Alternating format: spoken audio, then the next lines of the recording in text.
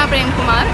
இது வந்து தென்பகுதி இளைஞர்கள் வந்து தங்களோட பொது சுவர்களில் வந்து தேர்தல்களை முன்னிட்டும் மற்றது விளம்பரதாரர்கள் என்ற பதாகைகளாலும் அவர்களோட அந்த சுவர் வந்து அழுக்காகி கொண்டிருக்குது.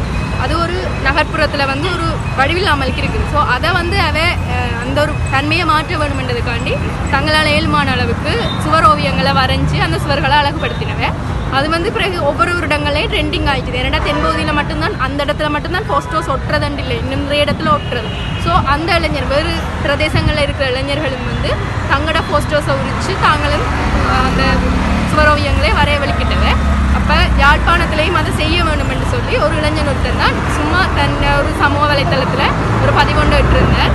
அந்த ட்ரெண்டிங்காக எல்லா இடத்துலையும் போகிற விஷயம் வந்து யாழ்ப்பாணத்துலேயும் செய்தால் நல்லா இருக்கும்னு சொல்லி அப்போ ஒரு வாட்ஸ்அப் குரூப் ஒன்று நாங்கள் ஓப்பனாக க்ரியேட் பண்ணியிருந்தோம். அதில் உங்களுக்கு விரும்பின எல்லாரும் வந்து நேரலாம் 100க்கும் மேற்பட்ட இளைஞர்கள் வந்து ஒரு இரவிலேயே வந்து தங்களோட ஆதரவு எங்களுக்கு தந்துச்சுன்னா ஸ்பான்சர்ஸ் எடுத்து தர வேண்டும், நிதி உதவிகளை செய்கிற வேண்டும். இது எங்களுக்கு அரசியல் ரீதியாகவோ அல்லது தனிப்பட்ட வேறு எந்த அழுத்தங்களோ இல்லாமலுக்கு இளைஞர்கள் மாத்திரம் தங்களோட சில வேலைக்கு செல்கின்ற இளைஞர்களும் ஏனையோர் வந்து தங்களுக்கு இயலுமான அளவு நிதிகளை திரட்டித்தான் செய்கிறோம். இப்போ இங்கே வந்து எங்களுக்கு வேலை செய்து கொண்டிருக்கேக்க பசி சாப்பாடு எல்லாம் வெயில் அதெல்லாம் பிரச்சனை நிறைய இருக்குது. எல்லாத்தையும் தாண்டி எங்களோட யாழ்ப்பாணத்தை அழகுபடுத்த வேண்டும் என்ற ஒரே ஒரு கருப்பொருளில் தான் நாங்கள் இதை கேட்டுக்கொண்டிருக்கோம்.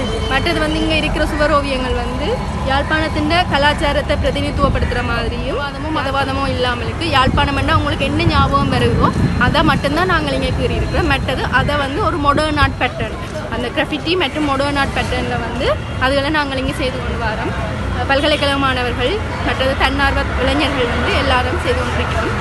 என்னென்னா இதில் வந்து நிதி பற்றாக்குறையும் சரி, எங்களுக்கு நிறைய பிரச்சனைகள் இங்கே இருக்குது. போதுமான ஸ்பான்சர்ஸ் வந்து எங்களுக்கு கிடைக்கல. இப்போ வந்து அந்த பெயிண்ட் அதுகளுக்கு உதவி செய்கிற அந்த கடைக்காரங்கள் அப்படின்னு சொல்லிங்க இந்த புறநகர் பகுதியில் இருக்கிற வியாபாரிகளும் தங்களால் இயல்பான அளவு உதவியை செய்து தெரியணும். இப்போ தொலைத்தொடர்பு வலையம் இப்போ சார்ந்த அந்த நிறுவனங்களும் சரி நாங்கள் செய்து கொண்டிருக்கேன். எங்களுக்கு தண்ணியோ ஏதோ அவையால் இயல்பான உதவியை தான் எங்களுக்கு செய்யணுமே தவிர முற்றுமுழுதாக நின்று செய்கிறதுக்குரிய நிதி பற்றாக்குறை எங்கள்கிட்ட இருக்குது. செய்ய முடியாத அளவுக்கு ஒரு நிதி பற்றாக்குறை எங்கள்கிட்ட இருக்குது. மற்றது வந்து என்னென்னா எங்களுக்கு பாசிட்டிவ் கமெண்ட்ஸும் வருது, இதைப்படி நெகட்டிவ் கமெண்ட்ஸும் வருது. அல்லது நாட்டில் எவ்வளவோ பிரச்சனை இருக்கே, இது தேவைதானான்ற மாதிரியும் இருக்குது.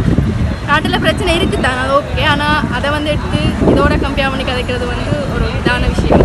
ஏதோ எங்களால் இந்த யாழ்ப்பாணத்தை அவ்வளவு அழகுபடுத்தலுமோ அந்த ஒரு நடவடிக்கையில் நாங்கள் இறங்கி இருக்கிறோமே வேறு எந்த